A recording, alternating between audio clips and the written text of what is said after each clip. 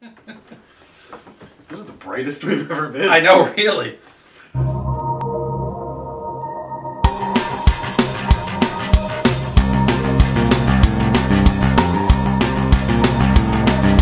Monster Man, Monster Man, Jack and Hunter at it again. Monster Man. Welcome to Monster Men. Do you think there's a Squatch? Bobo, get over here, quick! This is a encore Bigfoot episode. And we got so many hits on the Bigfoot episode, people talking about it. I actually was inspired by that episode to write a book about Bigfoot, which I'm wearing here, my Swamp Monster Massacre. To date, that's my most successful book. Like, people are buying it like crazy. It's time to get squatching again. Well, I'll tell you, this show, Finding Bigfoot, is all over the place. It show's a lot of fun, man. You know, and about a year ago we did a Bigfoot episode, and it seems like since that time, he's just only gotten bigger. Yeah. Bigfoot's a big deal right now. We covered a lot of ground in the first one, so I can't wait to hear what else you've come up with. But first of all, let's just talk about Finding Bigfoot. I mean, yeah. You love that show. Dude, and I don't expect them ever to find Bigfoot on the show, because to me, if they found Bigfoot, it's getting publicized before the show ever comes out, right? So, and that's too big to contain. Well, it's the MacGuffin of the you know, if you find Bigfoot, you don't have a show anymore. Right. It'll be called Found Bigfoot or Hanging with Bigfoot. We found Bigfoot. The series finale. But I just like Ross and Rachel can't get together till the very last episode. Exactly. Of Friends. You can't find Bigfoot. But I mean, what do you think? Is it a stretch? You know, you watch these ghost hunting shows, and some of them are faking things, and you know, the haunted collector happens to always find a haunted item and paranormal. He just cases the house and goes, I could really use a candelabra. That candelabra is haunted. So I'll take it with me. With Bigfoot, you know, there are people out there and are like, I hear a noise. That's got to be a Squatch. Like, what do you think of that? Is there really something to this, or is this a? I gotta say, the show got me to look more into the Bigfoot phenomena, or the wild man phenomena, I should say. I mean, this goes back a couple of thousand years across almost every continent. So, I don't know. It just seems there's so much, it's such a long history of it, that maybe there's something to it.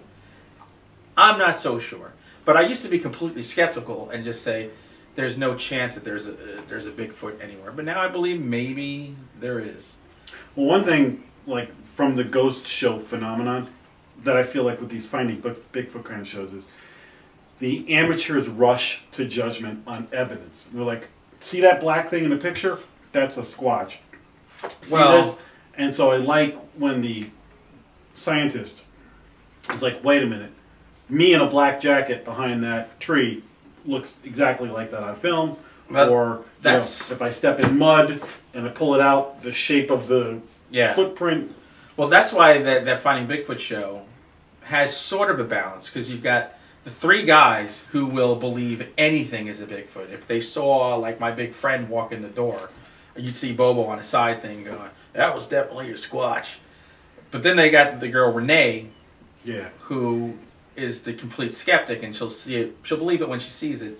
So there is some sort of balance, but I do kind of laugh at, because they got to do a show, they've got to do many shows, and so they're looking at people's evidence sometimes that is just, you can't even see anything slowing it down, and they're just going, yeah, that's probably, you definitely saw a Squatch, and everybody they talk to, he was really believable when I talked to him. And Renee's always like, oh, come on, that could be anybody. Oh, and the Midnight Syndicate just took a tumble. You know what? Imhotep, you're now banned. No Tana leaves for you. You're going to drown in Tana leaf tea. What I did want to talk about this time, did you know that Sasquatch is not an Indian word for Bigfoot? Shut up. It's a made-up word.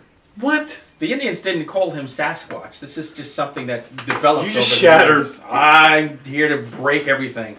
But they had a word for him, which was something like the wild man in the hills or something like that. But it's not Sasquatch. Sasquatch has just become like rollerblades. You know, it's just a brand name. Yeah. It really doesn't originate with Native American culture. I was looking in my Monster Spotters guidebook.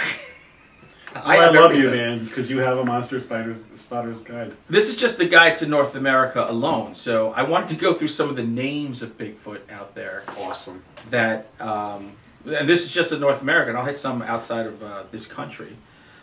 This is one of my favorite, the abominable swamp slob, which can be found in swamps of the southeastern United States. He's omnivorous, and he's typically thought to be aggressive. What's omnivorous? He eats everything. Uh-huh. He's Bigfoot-like creatures, most commonly called, and here's my favorite, skunk ape. Skunk ape. So skunk apes are can also be called abominable swamp slobs. They're swamp monsters prone to massacres. The swamp monsters in my book are skunk apes. That's the whole thing. I want to get to that. Is instead of writing a book about Bigfoot attacking people, you went into folklore, found this strain, which are called skunk apes because they stink. Stink really bad. And they are horrific creatures. Yes. And so that's what I think anybody who is into all this Bigfoot stuff would really enjoy your book, because I hope so. You dig deeper and you have a lot of fun with it. There's a guy who to me has kind of cornered the market on Bigfoot, Eric S. Brown. He's a writer, and he does these Bigfoot wars. I've heard of the Bigfoot wars. He also wrote a version of The Legend of Boggy Creek. So I said, you know what? He's got that part. So let me do something different. I said, and it'd be cool, because right here, when I was looking to write the book, and I said I want to do Bigfoot, I pulled up the Everglades skunk ape, and I'm like, oh, it'd be cool to write a book in the Everglades, and it's like the dead of summer, where the swamp is against you, much less skunk apes. So down in in Louisiana and in Florida, you've got the Everglades skunk ape, you've got the abominable swamp slob, which is a great one. Now I mentioned Boggy Creek. Did you know what the Boggy Creek monster really is called? The Fouke monster. Fouke. Yes. He is... Fouke you. Now this is... If I watched The Legend of Boggy Creek recently. Have you watched this? No, I watched a little bit of it on YouTube after we did our first episode. It's kind of like a poorly put together nature show from like 1968 with some horrendous voiceovers. But then when the thing is attacking this one cabin, it gets really kind of tense and cool. But there's like bad music. There's songs in it about this kid and rowing his boat. Oh my God. Gently down the stream. If any movie needs a remake with deft hands. In fact, no. The most clumsy We got director. a video camera. Yeah, we could do this and probably do it better. We could dress him up as a... If you just cut the songs out, you've already made it better. But that was down in Arkansas. We could fit one foot in front of the other from Santa Claus is Coming to Town. One big foot in front of the other. So that was down in Arkansas. This is the Fouke monster, also The Legend of Boggy Creek. This one's a very famous one, which I was just listening. Somebody proved that it was a hoax from the get-go.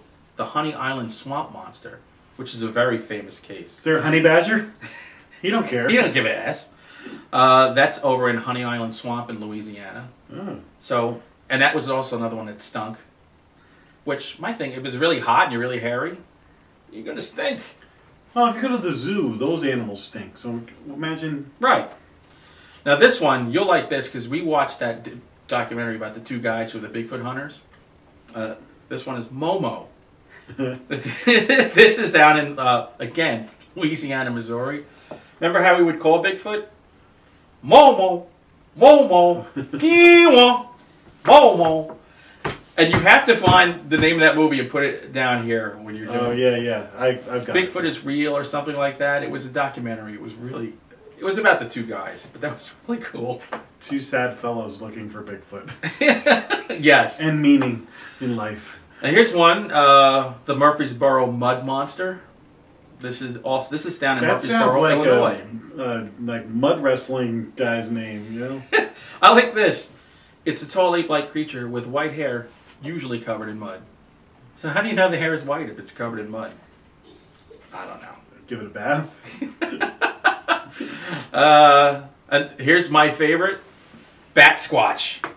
Part bat. Part Sasquatch. This is down in Mount St. Helens and Mount Rainier in Washington. And it may pose a threat to livestock, pets, and small children. Could it have wings? They have wings. Ooh, looks like a gargoyle. Yeah, they kind of look like Bigfoot gargoyles. I don't know, there's no way you could see this. Big foot, big wing. And right after that, of course, is Bigfoot. The other names you know is the Yeti, the Orange Pendek.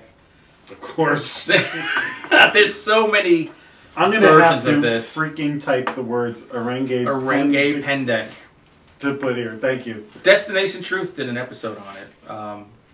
If you ever watch the show Ancient Aliens, I was just watching it the other night, and they have an episode dedicated to Bigfoot, because could Bigfoot be an ancient alien?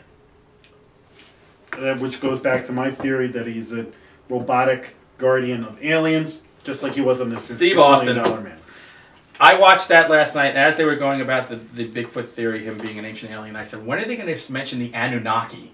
And I swear to God, within 30 seconds, they said, Thanks. the Anunnaki! You know, you are a leading authority on Bigfoot. I'm trying to be, You were without ever published- going to see him. I learned more from 10 minutes of talking to you than I... Hey, Bigfoot's been found everywhere. Now, I live in New York. Not far from New York is Pine Bush. We mentioned on the Alien episode where that was a big hotspot for UFOs. Bigfoot has been spotted there. That's either, I think it's Orange County or Ulster County, New York. We were just reading in Litchfield, Connecticut. Yeah. There are pictures, video and picture of a potential Bigfoot that was found there. Possibly vomiting at one point. Yeah. I found this article. I had to send it to him. I'm like, yes, Connecticut represents. You know, if a Bigfoot eats something bad, he's going to puke. So. We'd be famous for something besides Lyme disease. But I was surprised that Bigfoot has been sighted in every state of the United States, including Hawaii has a version of the wild man. Wow. The wild man mythos is so deep and is everywhere in the world. It's just amazing. Does it have anything to do with the Wild Boys of Duran Duran? It's with, well, Bigfoot and Wild Boy. Remember Yes. them? Wild Boy! So, I mean, I just wanted to share a little bit of the different names that are out there, let you all know that there's Bigfoot everywhere. So no matter where you live, there have been sightings. And I guarantee you that if you look hard enough, you can find a Bigfoot group that likes to go out hunting. That's on my bucket list. I want to go out with an existing Me Bigfoot too. group somewhere and go on a Bigfoot hunt. I will say we got some emails and messages from Bigfoot people. Yeah, we did. The last one, and they were very nice. We had great feedback from them. So- Hey, we don't mock it. no, you know? genuinely interested. My big thing with Bigfoot is, there's never a body being discovered. There's very seldom droppings.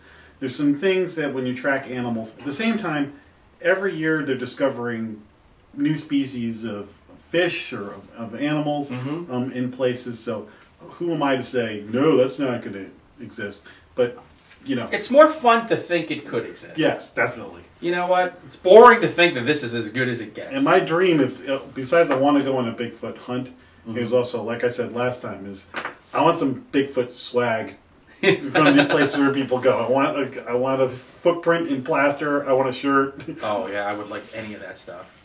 Off the Brian Moreland with my publisher, he's gone on a Bigfoot hunt. Oh, nice. Yeah, one day we got to talk to him about that. So if anybody's out there wants to take us on a Bigfoot hunt, I'll even come travel to you. If it's not too far, I'll come out there. Tell us your favorite Bigfoot shows. If you got a picture or a footprint, send it to us. Tell us what we missed. Tell us what you think of Bigfoot. Let's hear from you. And want to do a quick comic update? Quick one. This one is Ghost. Keeping in the horror theme, it's from Dark Horse Comics. Patrick Swayze? No, very far from Patrick Swayze. It's about a woman who comes back as a ghost from this device these guys use. Oh. She doesn't know who she is or what she's there for, but she has a penchant for murdering people. Because she's not just a diaphanous ghost, she also is solid. So she's got this killer instinct, and we don't know why she's back and who she It's is. sort of a sexy little cover, too. Yes, there was like 4 variants of the cover. So Dark Horse Comics, it just started a couple of months ago, so you can easily get caught up. Ghost. Nice. Comic book update.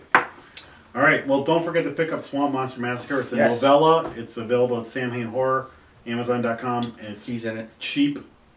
And it makes a perfect gift for that Bigfoot fan on your list. And we'll see you next time on Monster Men.